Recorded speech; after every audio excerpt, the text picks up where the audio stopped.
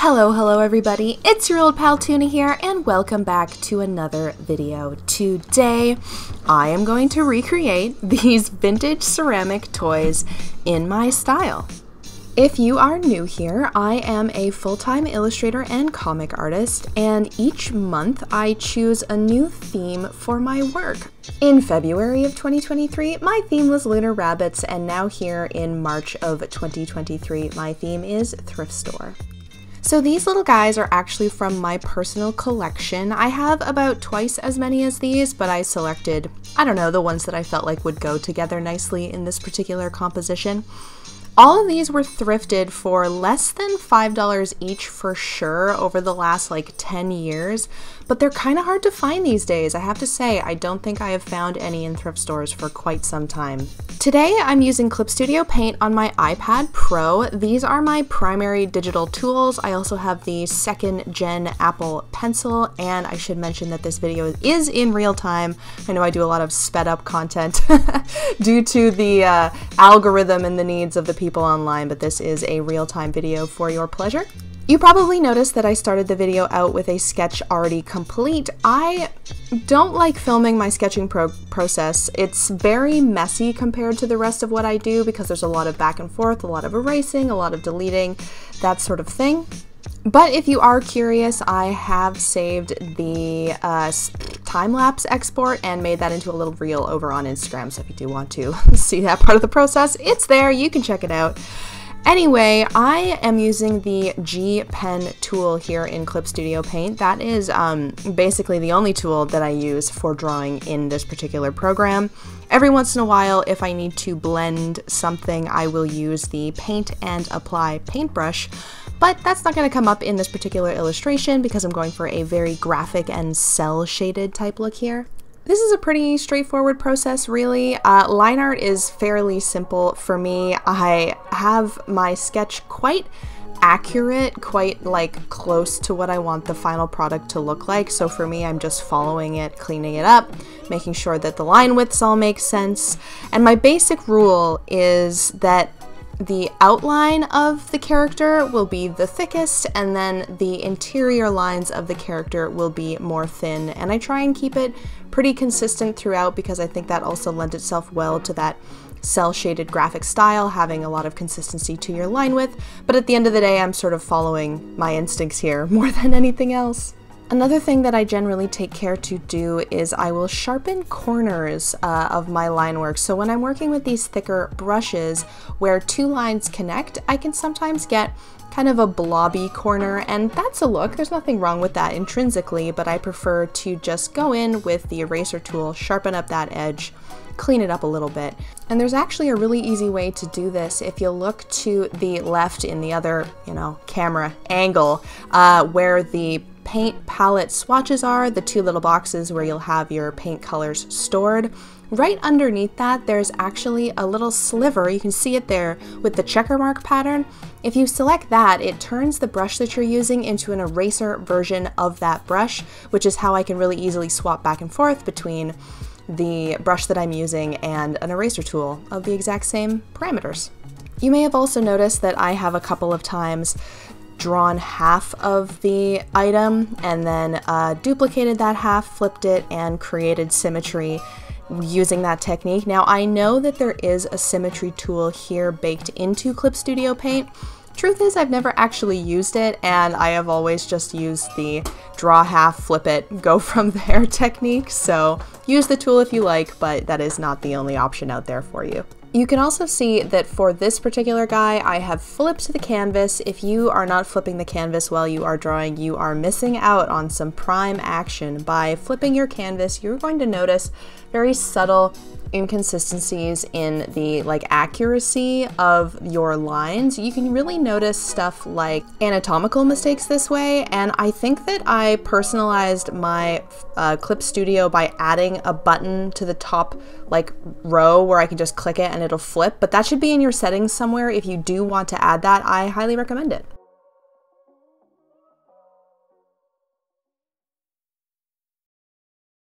And here we are, we find ourselves at the coloring phase of the process.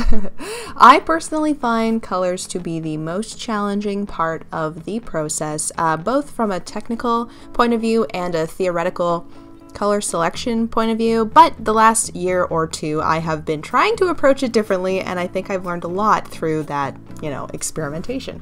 The first thing I always do is throw down a background color, even if it's not going to end up being the final actual color that I use. I do not like working from a white background because I can use that background color to inform the colors that I choose throughout the rest of the illustration and create a little bit more harmony that way. You can also see my reference palette up there in the top left corner. In another tab, I also have a secondary illustration that I've already created using this palette, plus a few more colors and shades, and I'm actually tabbing back and forth color picking from that illustration to pick colors for this one because I'm really trying to stick to that limited palette that I've already selected to create balance throughout all of the illustrations that I will do throughout the course of this month.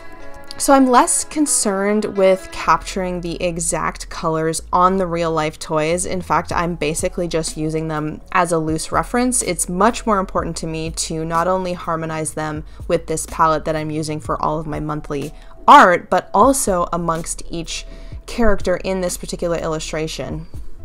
And the best way that I can describe this is by saying, like, if I have, let's say I'm painting something and there's like a bunch of stuff that's red and they're all kind of like different shades of red or different hues of red, slightly pink, slightly orange. What I'll do is I'll create one red and everything that's red will just be that one red color.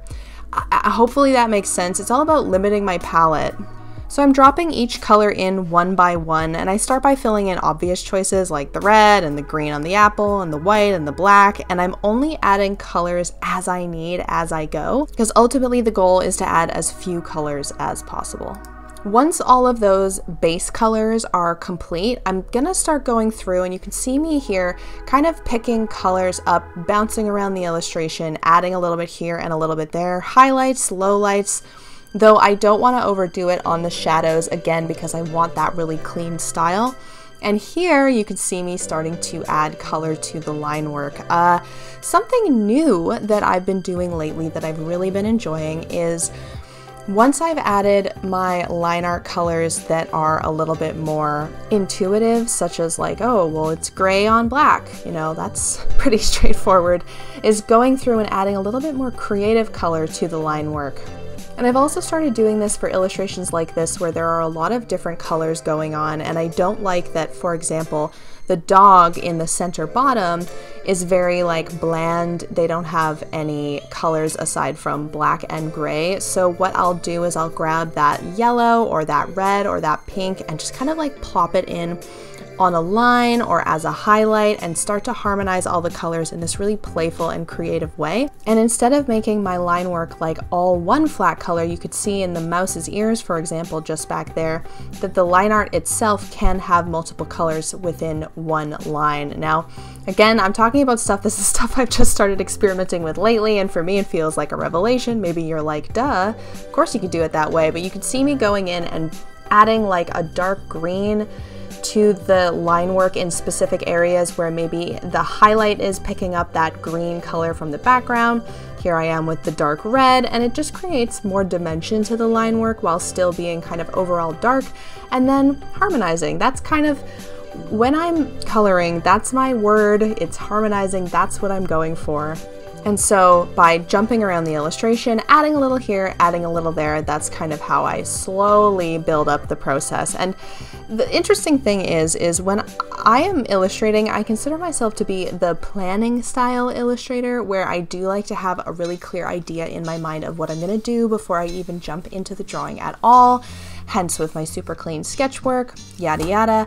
But this one was a nice balance because I wasn't really sure what the final product was going to look like. Like, I didn't have all of this highlighting in, like the blue highlights on the black or on the apple there in the center, the yellow highlights I'm adding here. But that's what felt right in the moment, and even though it didn't feel like right, like, what do you mean? There's no yellow in the shadow there. You put it in, it looks good. break the rules, that's what I say. During the process of putting this together, I definitely had some ups and some downs, especially with that dog down in the bottom there. I picked at him for a long time, but I'm really happy with how this came out. I just think it's so cute, and I didn't really have, like I said, a clear vision going into it, and having the outcome be so strong just reassures me, gives me a little confidence boost, you know? Like maybe I do know what I'm doing from time to time. But this piece was created for my big lunch club, so this is going to be a super cute 5x7 print. If you're interested, you can pop on over to my Patreon and find out all you need to know about my subscription clubs. But regardless, you made it to the end of this video. You are my hero. I really hope you enjoyed hearing me talk about my process, seeing it all come together, and why don't you go maybe check out some other videos on my channel. I got plenty for you to enjoy. So like, subscribe. See you next time. I'll be back next week with more content for you. Ta-ta!